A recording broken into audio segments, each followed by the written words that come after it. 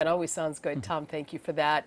A wave to remove statues and ties to Confederacy reaches southeastern Wisconsin. A pair of Racine Horlick High School alumni started a petition to change the school's nickname, which is Rebels, calling it racist and oppressive. Fox 6's Sam Kramer has a look at the nickname's history with reaction from the district tonight.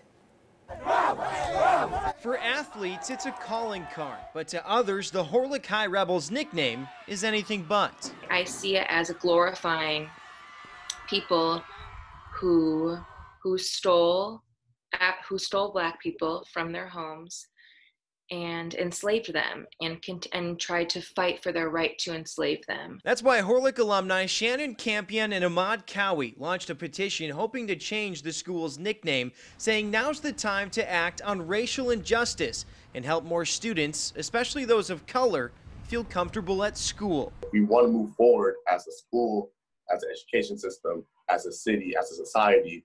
We have to make tiny changes. Before moving forward, let's take a look back.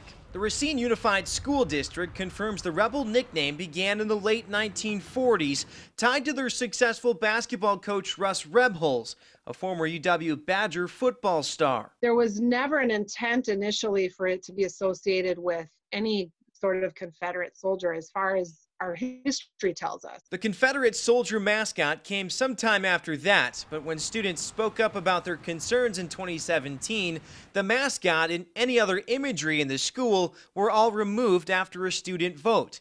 At the time, they chose to keep the Rebels name. Everything changes when the time is right.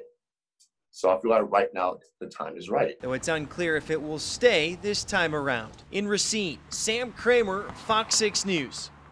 The Racine Unified School District says they had an excellent collaboration between students and administrators upon removing the soldier mascot in 2017, and they say they are open to further dialogue and potential changes moving forward.